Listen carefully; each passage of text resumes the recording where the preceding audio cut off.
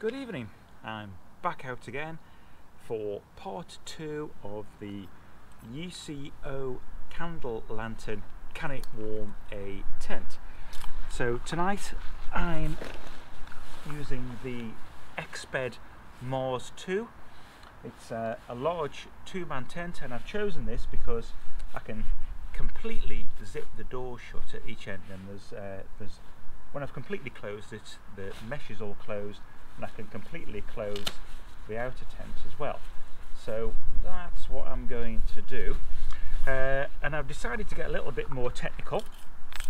So as well as doing what I did in part 1, and incidentally in part 1 here you can see some of the influencing factors to heat loss in a tent that I discussed, so have a look at that. So I'm going to get a little bit more technical. I've even got a clipboard here. Beware the man with a clipboard. And what I've decided to do is have a good look at the camper's worst enemy, that's condensation. So this clever little device, the Kestrel 3000, that's currently showing, can't see because of the glare, 1 degree. I'm going to measure the temperature outside, the temperature in the tent empty, and then I'm going to light the UCO candle inside. I'm going to place it in the middle of the tent this time, like a dome hybrid tunnel tent. Leave it for 20 minutes and re-measure the temperature, and then I'm going to get inside and relax for a while and see how much my body temperature adds to it. But crucially this time I'm also going to measure the dew point. Now the dew point is the temperature in degrees centigrade at which the air becomes supersaturated. In other words, water vapour will start to form, and therefore on any surfaces that are slightly colder, condensation will form. So the closer to the air temperature you are to the dew point, the more likely condensation will form. So in theory, when I'm in there, the candle, as well as raising the temperature, will cause the dew point to be further away. So that means that the relative humidity is reducing, as well as the temperature rising, and the dew point will go farther away. Now if in the empty tent, let's say for instance the dew point is within 3 degrees of the actual temperature, then, and that doesn't change, then we've not achieved anything in terms of beating condensation by using the candle. So also I'd expect in the empty tent with the candle there's the dew point temperature and the actual temperature to be further apart. But what will be really interesting is when I get in there and start panting away, maybe with a little bit of whiskey again, we'll see if that point starts to get separated even more. So join me later on. So if you want to have a look at part 1 to see what happened with the 1-man tent with this experiment, it was fairly interesting, and it's got a good amount of interest. So join me throughout the stages of using this, and then there's going to be a stage 2. I'm not going to sleep in the tent tonight, but tomorrow night it's forecast to be cold and maybe wet and snowy, and I'm going to sleep in there with my young son, and we'll do all the experiments again, and we'll see what it's like with 2 people there kind of in for a prolonged period, again in those 3 conditions: tent empty, candle with people. Cheers.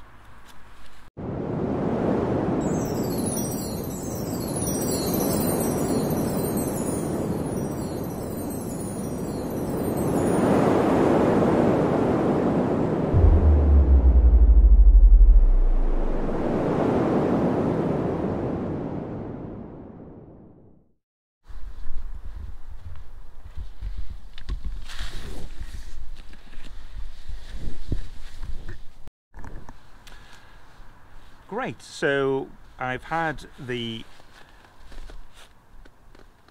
kestrel gauge in the tent for a little while. The outside temperature is minus 0.2 degrees centigrade, and the dew point is minus 0.5 degrees centigrade, and that makes sense because they're very close and there's frost forming on the ground, which will be a little bit colder than the air temperature. So the humidity is less in the tent. Outside it's 92.8 and inside the tent it's 78.2% of relative humidity, so saturation. And the temperature inside the tent is minus 0.3 degrees centigrade, and the dew point is minus 0.9 degrees centigrade. So they're quite close. So if it cools any more in the tent, frost will start to form. And on the fly sheet just there is a little bit of frost forming, so that area will be cooler, and you can see it progressing from there over to there as that part cools down in that slight breeze. So yeah, the experiment is hotting up nicely. So I'm going to light the candle now and shut the tent doors and leave it for a good 20 minutes, and we would hope that the temperature should raise a wee bit. Let's give it a go.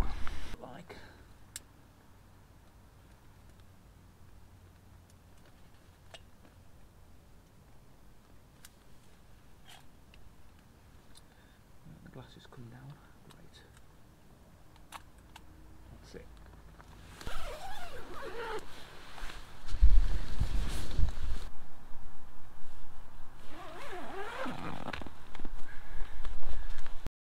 Okay, I've left the candle in there a good half an hour. We'll go in and we'll have to be fairly quick because this thermometer is very sensitive, and as the air starts to cool it'll change very quickly. So let's just get in there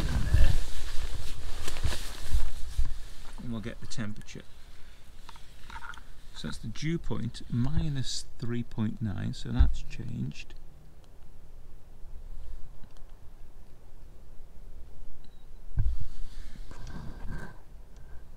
The temperature is 1 degree.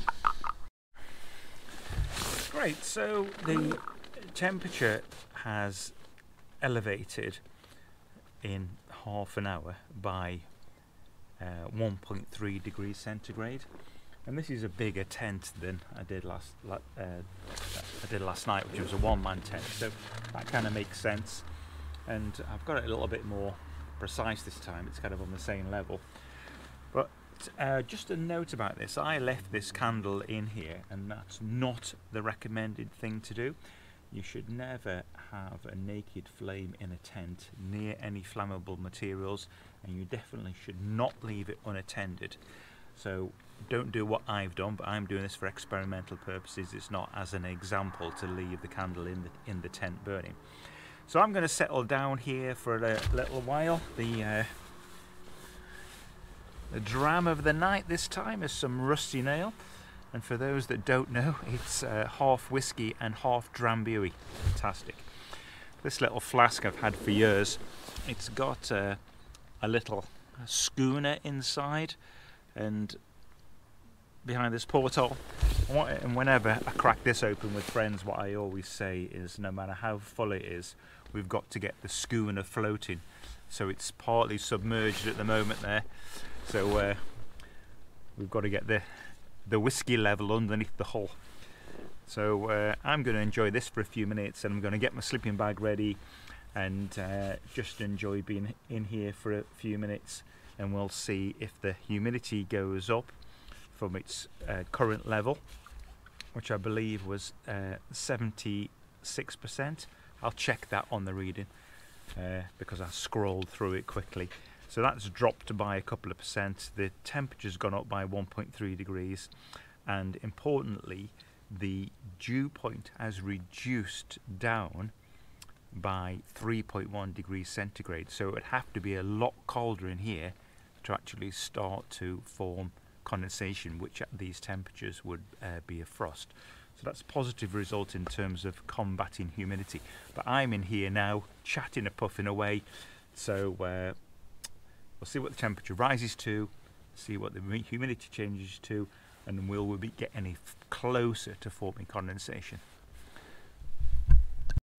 Right, I've been in here a good 30 minutes now. It's been very pleasant. The schooner's floating. So yeah, the temperature increased in here to, at this level, 9.2 degrees fairly quickly and stabilised. Got all the vents closed. It's not too windy at night, so kind of fairly stable in here.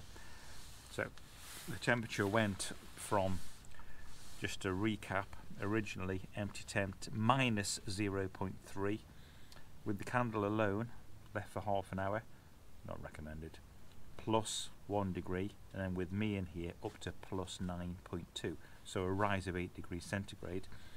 And interestingly, the dew point has gone up to plus 3.2 degrees, but the humidity has dropped to relative humidity has dropped to 68.5%. So we've got a big difference, a larger difference. It was a difference of 5 degrees between the temperature and the dew point, and now it's over 6 degrees. So we're less likely to get condensation because we've made that gap bigger.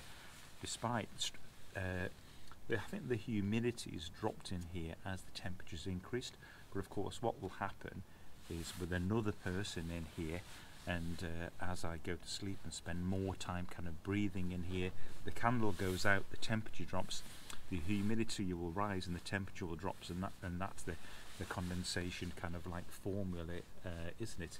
So what I think would be a really good experiment would be to wake up in the morning, see what the condensation is like. I'm not really particularly anticipating any on the inside of this tent, especially since I'll sleep with some element of ventilation. It'd be interesting to see what it would be like in the morning, kind of condensation wise and humidity wise, and then light the candle in the morning before you get out of bed and see if it all kind of like help to dry it out a little bit. Okay, so I'm going to call it a night now. I'm going to go back in the house. Forecast snow tonight actually, but my wee lad and I are going to sleep in here tomorrow night. So thanks for watching. That's been a worthwhile experiment, and stay watching if you like for part 2B of part 2 of the UCO candle test. Cheers, thanks very much. Okay, next part of the video, part 2B, and the temperature tonight is 6 degrees centigrade. It's warming up there from my hand. The relative humidity outside is 72%, and the dew point is 0.4 degrees centigrade. So let's get this in the tent, see what it's like in there. Right, I've had the Kestrel 3000 in the tent there for half an hour now. So I'm going for a little bit more realism tonight. Typical winter camping conditions with the vent open on each end. Like this. And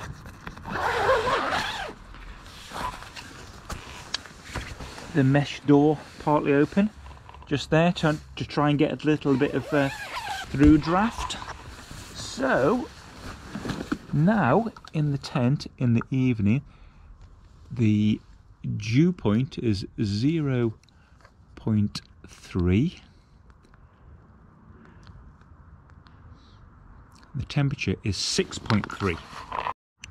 So tonight the relative humidity, the dew point and the temperature are very similar to inside to outside. So let's get this lit.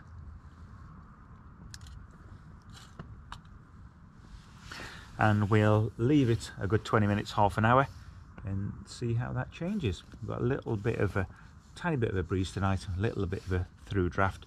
So I know this is all a bit long-winded, but experiments are, you know, so bear with me. I've got it all set up for my son and I to be in here tonight. Winter sleeping bag each. So Joel's got the Evolution OEX Evolution Fathom 400, and I've also given him a Dragon Mountain Equipment Dragon 300 down bag. And the latest way that we're having our winter sleep system is that we're having one of these very thin, very portable Highlander wee mats, and just fastened to the mat underneath so it doesn't slide off, with a bit of elastic net, and then a thermarest, ridge rest underneath. So mine's the same. So that's my kind of like winter system at the moment. I think what I'm going to try on my next winter solo camp though is I'm going to try just the Highlander mat on top and underneath, and that would be really, really lightweight and portable, and it might just be warm enough. Okay, so let's leave this candle brewing for a bit. Okay, brilliant. Joel and I have just got in the tent. Say hi, Joel. And I'd left the candle burning in here a good hour, and the temperature with nobody in on this evening was 7 degrees. It had risen up just a little bit, and the relative humidity was 79, so the humidity had gone up, and the dew point had also risen to 1.2. So I would say that it was maintaining the same kind of difference. The temperature had risen, but the dew point was just the same. So we're going to get in bed now, and we're going to see what, with two of us in there, what the humidity goes up to and what the temperature goes up to. Fantastic. Hey Munch Bunch, not all yours. Thank you.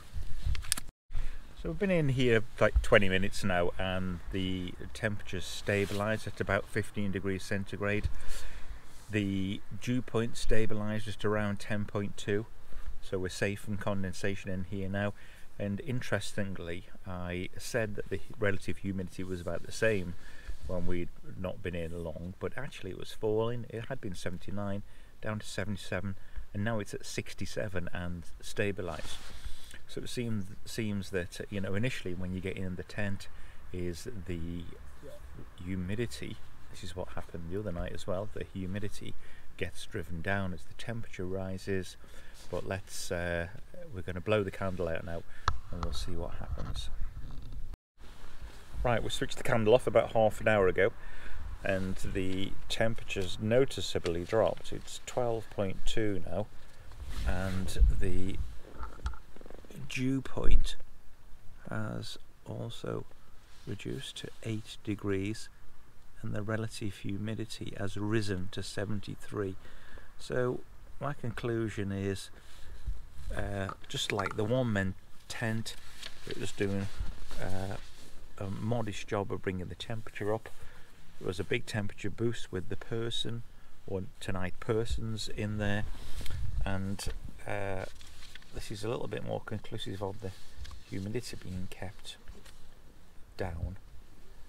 So our body heat drew the humidity down, and that must have been combined with the candle. I doubt it started to rise back up to 75 now, 76, yeah, it's going up still.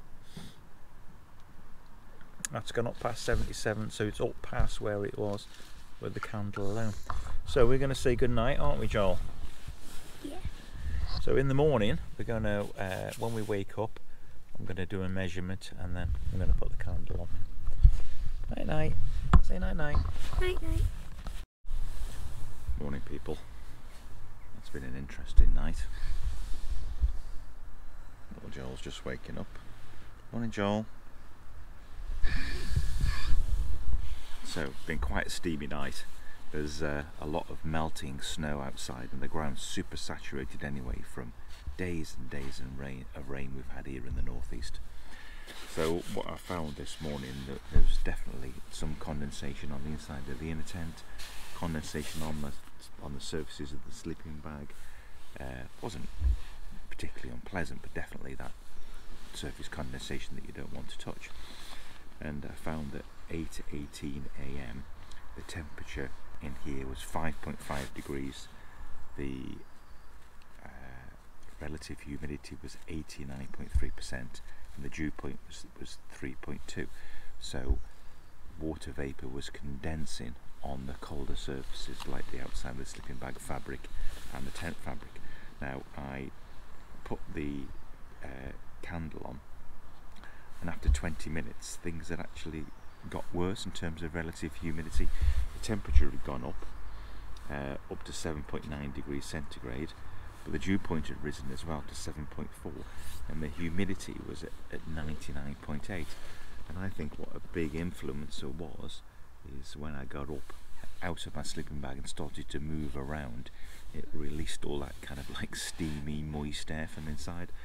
And one thing I've learned from this experiment is that the candle has something of an influence, but the bigger thing is the human body that you've got inside. That steamy, I feel like I'm carrying around a sauna with arms and legs rather than a body. And I thought, oh, it's a hopeless situation. We're at 100% the humidity here. It's just not going to dry out. But I left the candle on, and what I found was after another 30 minutes, at 9:10, the humidity started to drop, and I felt this started to dry here. The temperature remained, it went up a little bit more again.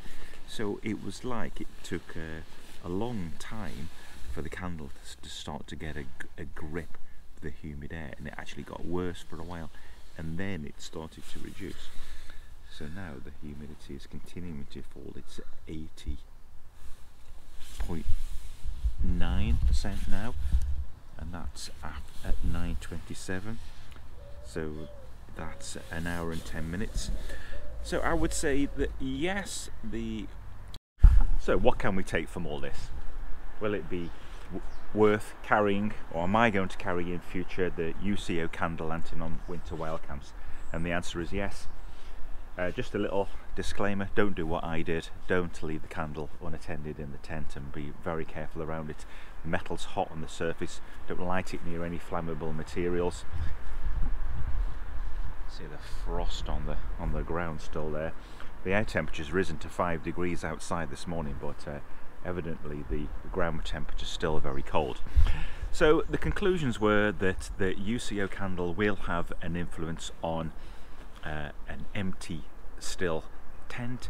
It'll raise the temperature by around 1.5 to 2 degrees, and that's at the level of the candle itself.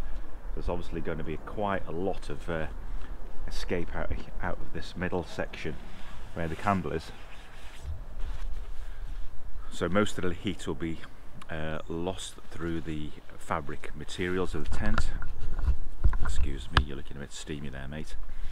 Yeah, so the bigger influence is the people inside, and it seems that the candle will lower the relative humidity and make the dew point further away when you've got in my experience, a level of humidity less than 80%. But I found this morning when we woke up, the humidity levels were already very high, and then when I got moving and more moisture was kind of like released, then it went over to threshold to 100%, and the UCO candle didn't seem to be doing anything, and then it slowly brought it down. So I was kind of feeling a bit hopeless. I thought, well, it's going to have no influence in the morning other than a little bit of cheer, but it did start to bring it down, and my sleeping bag was definitely less damp. Now, a little bit of a problem with all this is one set of experiments and one set of conditions, but I've tried to make it as controlled as possible. And of course, if you were properly scientific, you'd do this over a number of times, wouldn't you? You'd do this kind of at least 3 or 4 times, replicating the same conditions to try and eliminate any errors. I'm not going to do that. I'm sure you wouldn't watch it either. Okay, so yeah, start getting the stuff down. The other thing I've learnt is no, my son won't help with putting the stuff in other than carrying a little tiny bit, and he won't help with taking the tent down generally. But I don't mind, because I just enjoy doing it, and I'm sure if I put the arm on me, he would actually do it.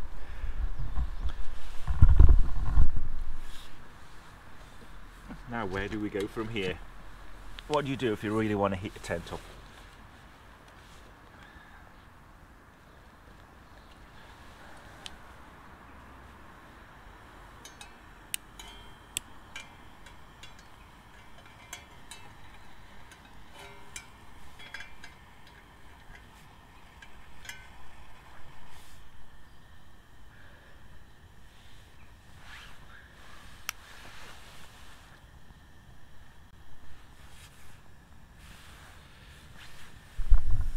Would I use this in a tent? Would I carry it? No. But it gives off a lot of heat.